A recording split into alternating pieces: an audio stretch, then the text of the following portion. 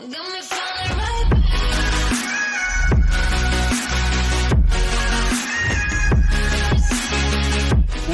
up, guys and girls? How are we all doing? Welcome back to my farm, my pig farm, soon to be pig farm.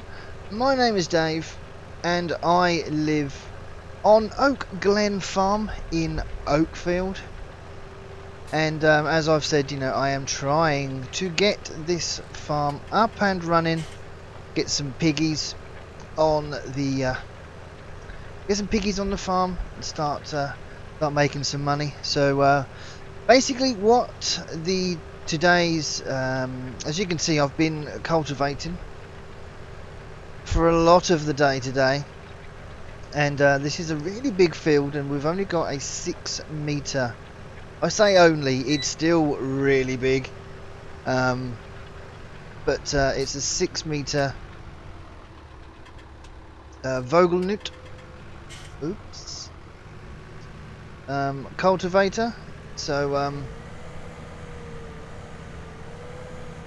trying to spin this round, give me a second. And yes,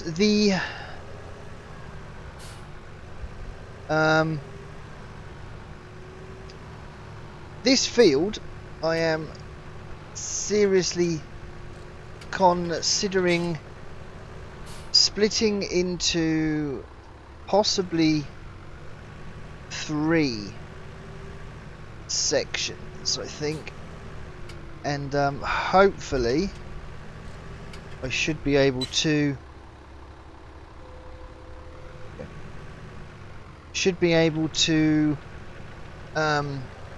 pretty much use this field, maybe one other, to keep the pigs fed. The cedar that I have chosen, or that I have, is it's not direct drill.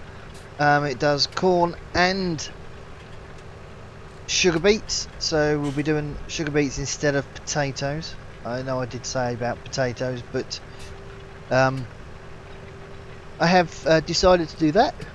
Excuse me.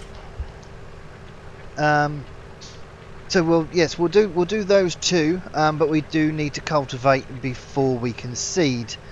We're a little bit, the temperature is still not quite right. The ground temp is still not quite high enough for us to get a decent yield off our crops. So we are going to be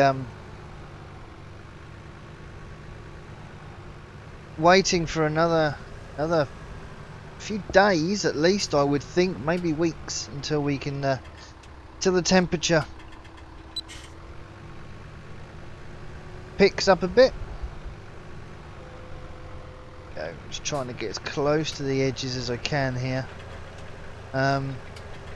So yes, I am pretty much where we're coming up here now. You can see there's like a dog leg there. I want to try and come straight across there with the cedar, and I think this side here will probably be sugar beets. Whether or not I'll put in maybe a grass strip down, or just leave a gap in the field, you know, for if I need to use it as a complete crop field. I haven't thought that far ahead. So, but hopefully we'll all be good.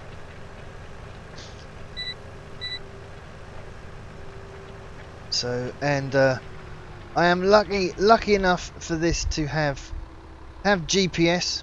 The screen is a bit dodgy and it keeps cutting out, but I have managed to get it all set up, and I know that I've got the course right, and hopefully we won't have any other problems. It's just one of those things that just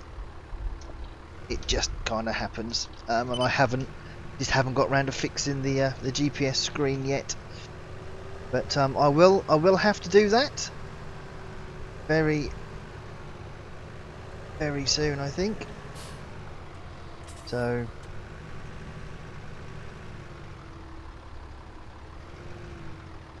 come on, stuck in it right there. There we go. That's better. Get that out of there. Lovely job. That's pretty much good, I think. There we go. Pop that down. There we have it. Right. Let's crack on again. Lovely job. So how is everybody doing today? I am really looking forward to getting some crop in, getting it all sorted. Oh, you know, I want to really start to see the crop start to appear, and that will really make me feel like, yes, I am starting to achieve something in this farming career that I am trying to put in place. So I do keep having, you know, I mean, I keep heading off helping out over at Cornbrook Contractors when they have me over. It's not quite so much this time of year. I mainly get called in over the harvesting period, you know, to help with grain carting or bale carting, that kind of stuff at the moment. You know, but you never know where stuff like that might lead. But at the moment I am using it, or I have been using it to, as pretty much like a learning curve for me, you know, teach myself some oops, Daisy, there we go. So yes, I've been using that experience just to teach myself bits and pieces, and using Jamie and Thomas, using those to you know, ask questions, and they're very helpful, very helpful. And they do their own vlogs and stuff over on YouTube as well. Links to their respective YouTube channels that allow them to upload their vlogs. I have asked the person to who hosts mine to put some links in his descriptions, so they'll all be down in the description below when you're watching this, and don't forget to head over and check those guys out as well. Very good people, and at the moment are really teaching me a lot at the minute. It's all to do with for me, it's just, as I said, I class myself as a basic farmer. I can do basic farming pretty much. You know, I can harvest and plough, cultivate, that kind of stuff. I can do all this. Really is not a problem. It's everything else. The real farming, what I call it. It's all knowing your crop, knowing when to fertilize, when to put your pesticide down and your herbicides, and getting it just right, so you know when to get the harvester out, and when to, you know, when to hack into it, and how long to leave the straw on the floor for, to get it to nice and dry, and to get it to, you know, to bale up and stuff. It's all stuff like that I am slowly trying to learn, and it's fascinating. It really is. Oops, fascinating. Not sure I'm going to get around that bit there, so we'll turn that around here. Now lock on the class is got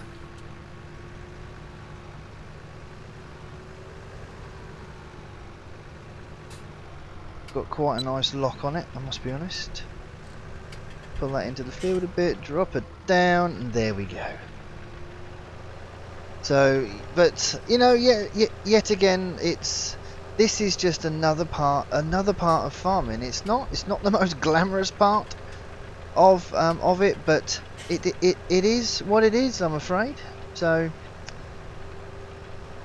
this will probably be, you know, a quick sort of 15 minute video, just, you know, so I'm just letting you know what my plans are for this field. As you know, I've never really talked about this field before. This is the field that we had the I got a worker in to help me do this field, and they came out and done it themselves in that I think it was a T7, I think, with the big 5 meter plough that we have. They brought one of those as well, so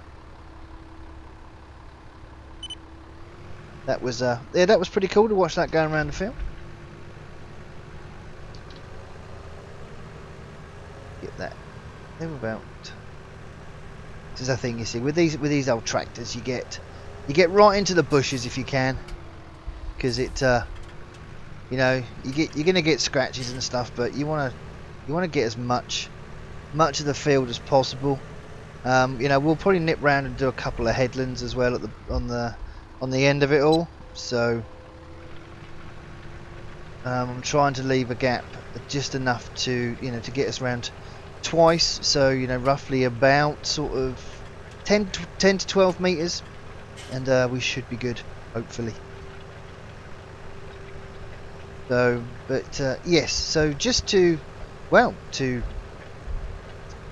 confirm everything, in case there's anybody just kind of skipping their way through the videos, which I know people do. This field here is going to be sectioned into at least 3. We're going to have corn in the majority of the field, because corn is the kind of one of the biggest parts of the pig's diet, so we're going to need a lot of that. What's the easiest way for me to go around? Yeah, probably just to spin round and then back up, I think. So yeah, so we're going to have majority corn, and we're also going to have some sugar beets on this field as well, and I might do the rest because we need some kind of either like a sunflower or a soybean, so I might do that on here as well, and we'll just keep your fingers crossed. Hopefully it'll work. I have got the pig forage bags to fall back on if I want them. I would like to get them used if I can, because I don't just want them sitting about. But I am going to have to go and pick up some. We do still have there is some fertilizer and some seed and everything back on the farm, but I just want to go and grab a couple of pallets or bags, possibly, depending on what I can get at the time. If they've got an offer on pallets, I'll have pallets. If they've got an offer on bags, I'll have bags. I'm really not worried on what style I have, but I would like to go and pick up a couple of those. So we're gonna at some point take the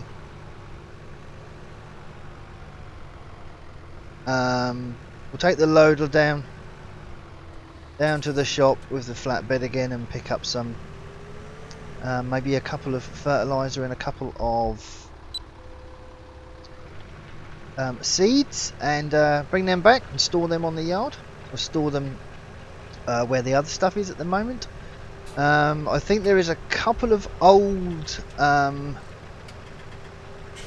like water tanks that I'm thinking about getting rid of as well, so I might load those up and take them down to the shop and see if they can make any use of them, or I might move them over maybe and keep them on the yard. I don't know yet. All I know is I don't want them where they are at the moment.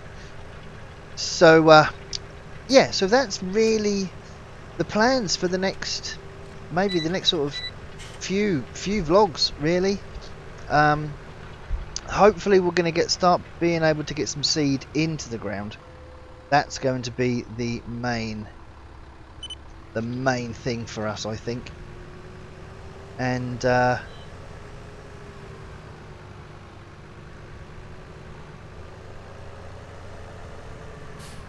that's going to start really bringing the farm on.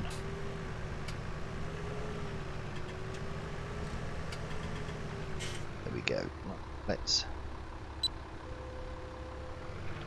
This here is nearly done, ladies and gentlemen. It's very surprising. It actually gets quite wide up this end. But so basically, what I have done on this field, because it's only the corn and the sugar beets and the sunflowers, if I choose to go down that route, that are going to require pre-cultivation, because that's what comes from the other seeder that I have. But the other one, if I choose to go maybe canola, maybe down that route, then I won't need to cultivate. So I have literally probably only done half of this field, possibly, maybe a bit less. And I haven't decided on whether I'm actually going to completely cultivate this. I probably will end up cultivating it all, just to be safe. I mean, it's not going to hurt if I have to, if I double cultivate. To be honest, it might make.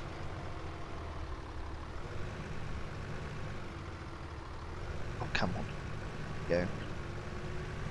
You know, it just kind of tills up the ground. So let's. I mean, it shouldn't do any harm if I do decide to go down that route. But we'll wait and see. I seem to say that a lot. A lot of waiting involved in farming, that's for sure. So, but I'm loving the GPS. I really am. You know, it kind of. You literally, I could put my feet up and just let the tractor go. You know, when you see like the big, like the American big buds with the GPS and that, I mean, and just like miles and miles of field, you know, that must get monotonous. You want to hope you've got some form of like 4G or something like that, so you can watch. You could watch YouTube vlogs while you're in your tractor, couldn't you? See? There's an idea for you all.